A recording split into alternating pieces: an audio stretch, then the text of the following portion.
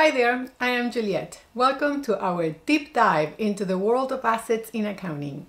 Whether you're an accounting student or just keen on mastering financial concepts, understanding assets is crucial. In this video, we will cover the definition of an asset, the types of assets, how they are split between current and non-current, the different carrying value methods, and their pivotal role in financial statement analysis. So let's get started. The official definition of assets as issued by the FASB in the Statement of Financial Accounting Concepts number 8 is: an asset is a present right of an entity to an economic benefit. So what does that mean? Per this definition, an asset has the following two essential characteristics. It is a present right, and that right is to an economic benefit. Let's discuss this. An asset, in its simplest form, is a resource that holds economic value.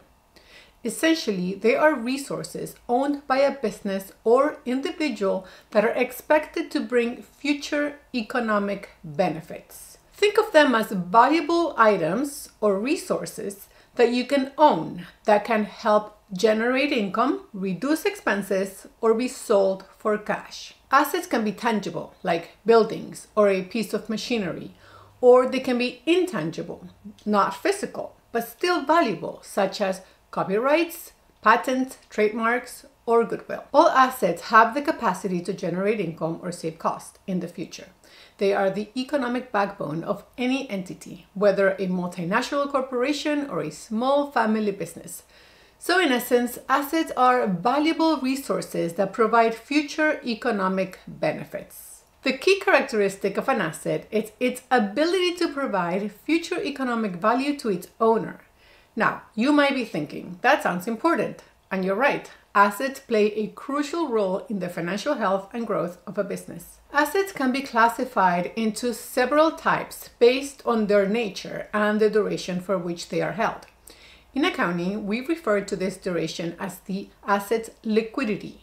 We classify assets as either current or non-current, based on their liquidity, meaning how quickly they can be converted into cash. Picture current assets as the sprinters on a track team.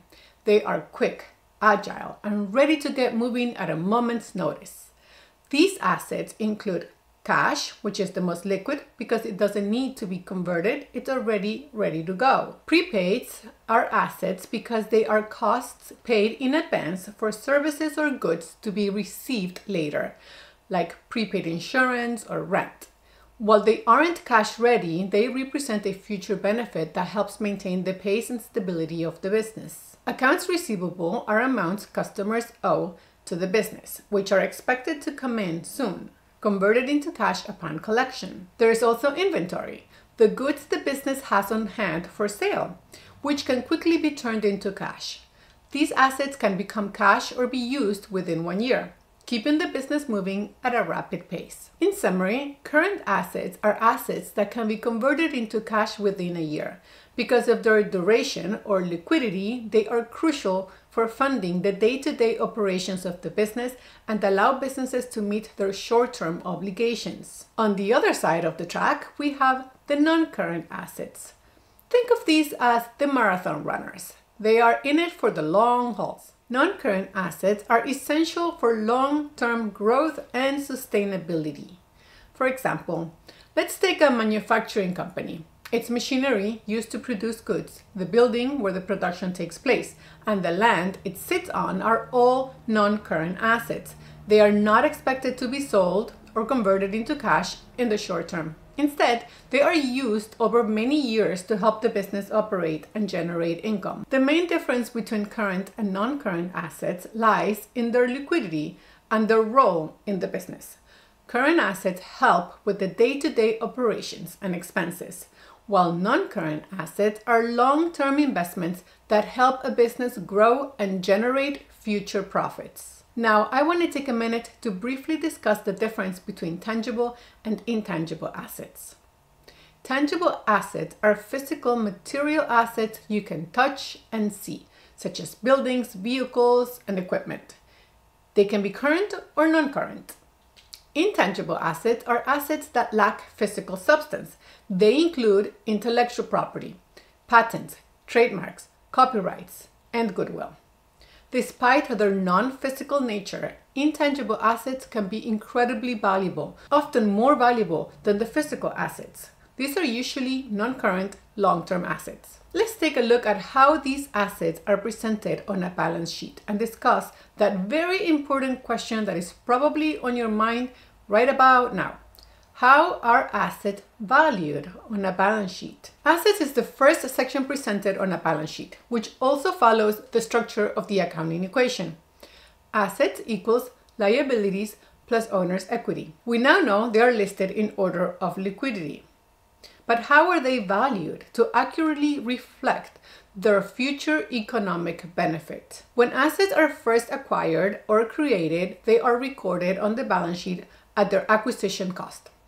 After their initial recording, assets can be valued in various ways, depending on the type of asset and accounting principles used. Let's go over some of them. Cash and cash equivalents are valued at face value or market value, as they represent cash on hand or assets easily convertible to cash.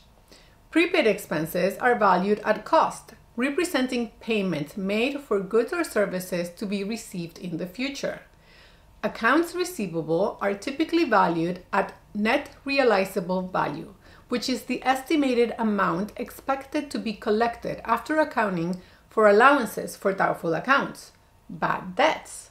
The allowance is the portion of receivables estimated to be uncollectible, customers who won't pay. So to properly report the future economic benefit, the balance sheet amount only shows the portion that is expected to be collected. Inventory is usually valued at the lower of cost or market.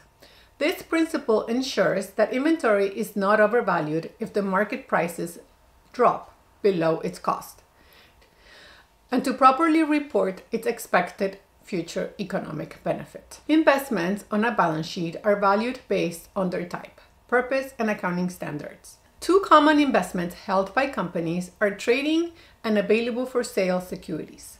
These are revalued each reporting period at their fair market value, with changes reflected in net income or other comprehensive income. The rationale for this valuation lies in the existence of a readily available market for these securities, allowing companies to sell them quickly. Consequently, the fair value represents the anticipated future economic benefit. Property, plant, and equipment are valued at historical cost, minus accumulated depreciation. Depreciation represents the systematic reduction in the value of an asset over its useful life. This aligns the cost of the asset with the revenues it helps generate in any given period.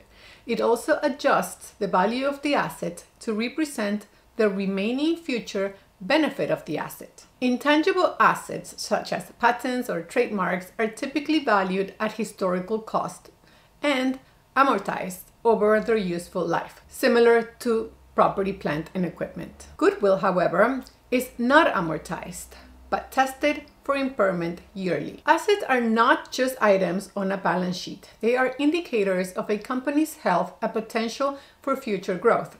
In accounting, understanding and managing assets allow businesses to make informed decisions, secure financing, and attract investors. Assets also play a pivotal role in determining a company's net worth, which is the difference between assets and liabilities. Remember the accounting equation? Assets equals liabilities plus owner's equity. The net between assets minus liabilities equals the owner's equity. By effectively managing assets, businesses can improve their liquidity, efficiency, and overall financial stability.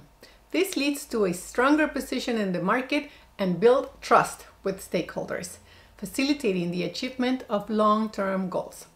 Ultimately, well-managed assets can become a solid foundation for sustainable business growth and innovation, keeping the company competitive in a dynamic economic landscape. And that is it for today's video on accounting assets. I hope you now have a clear understanding of how crucial assets are both to the daily operations and the long-term success of a business. Remember, mastering the concept of assets not only enhances your accounting skills, but also equips you with the knowledge to make strategic decisions in any business. If you found this video helpful and wish to deepen your knowledge of financial concepts, don't forget to like, subscribe, and click the bell icon so you don't miss the next one, where I will be moving right along the accounting equation and going over liabilities. Thank you for watching. See you next time.